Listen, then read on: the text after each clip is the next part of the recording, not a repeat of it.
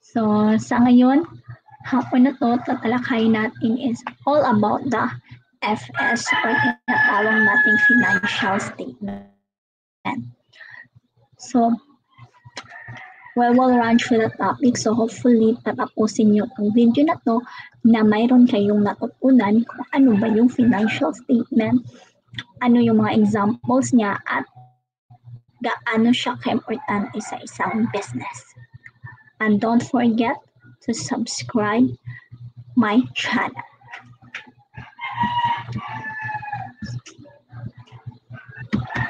So, here is my contact number.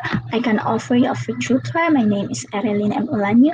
You can contact me 0926002191 at you can email me at eorano@yahoo.com or you can search me via Facebook, Erilyn Sambol Mga Uranyo. So I am excited to assess you guys. So ang gagawin natin ngayon is, since nasa bahay kayo ngayon, so ang activity natin is in-involve natin yung inyong mga kapamilya. So dito, i-identify nyo naman kung ano yung mga assets, liabilities, owner's equity, income, and expenses sa inyong pamilya.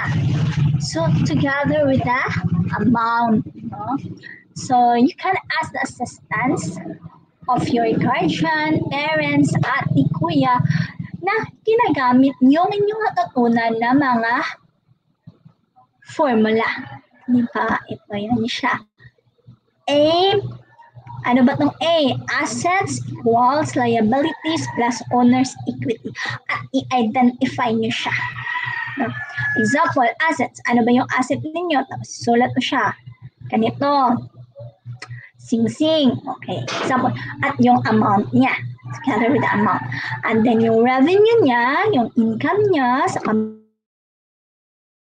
pamilya, at yung expenses niyo. Kung ano ba yung mga revenue ninyo at isusulat ninyo ang inyong amount. And then kung ano ba siya, profit ba siya or loss. Since nandiyan kayo, hopefully, ini-enjoy nyo yung activity na yan. Now, as I said, purpose of this is, okay, yan yung mga purpose natin. Bakit tayo nagkakaroon ng video na to? No?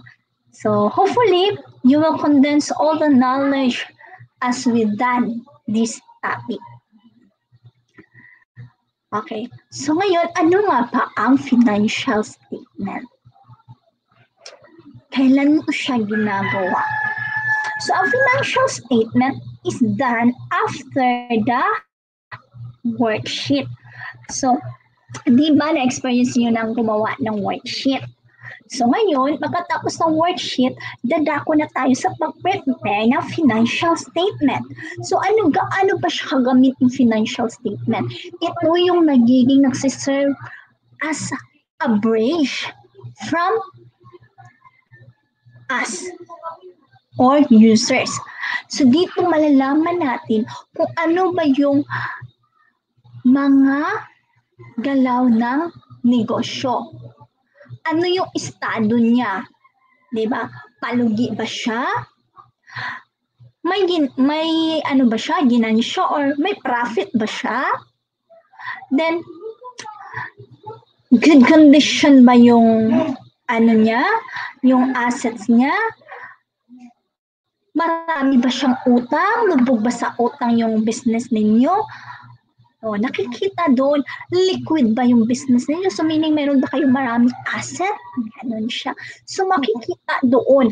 So, meaning, dyan, pag nandiyan na yung example, yung financial statement, ay, agad-agad madidetermine na ng mga gumagamit nito.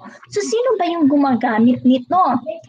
Tinatawag nasa dalawa, si internal at si external users. Yung internal users is yung mga may-ari, yung mga manager. Ginagamit nila ito kung ano yung mga decision nila para sa kanilang negosyo, para ito mapalago, paano nila masolusyonan yung mga struggles nila. At ang mga external users naman is ito yung mga government, yung BIR, di ba? Gamit na gamit yon kasi nga dito makikita nila kung magkano nga ba yung dapat nilang pabayaran sa tax.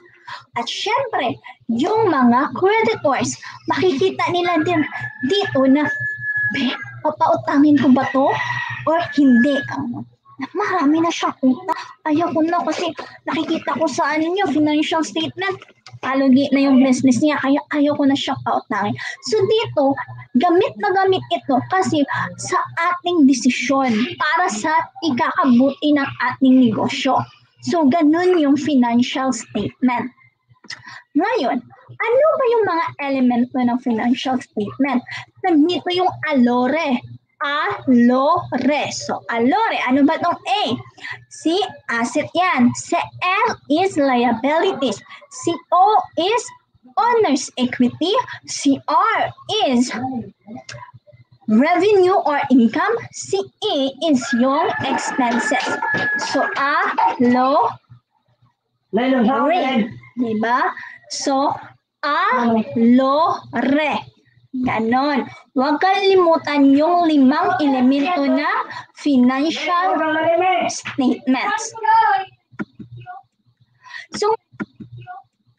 So ngayon, ang asset liabilities at owner's equity ay tinatawag din itong real or permanent accounts.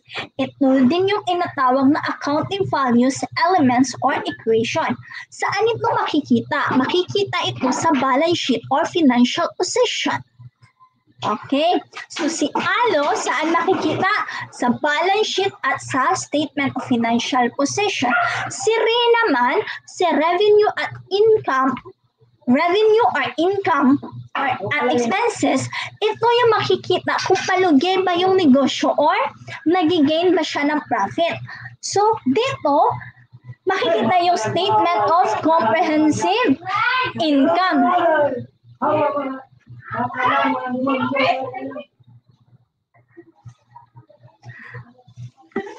Dadako na tayo sa 5 basic financial statement. Ito yung tinatawag na balance sheet or statement of financial position, income statement, statement of comprehensive income.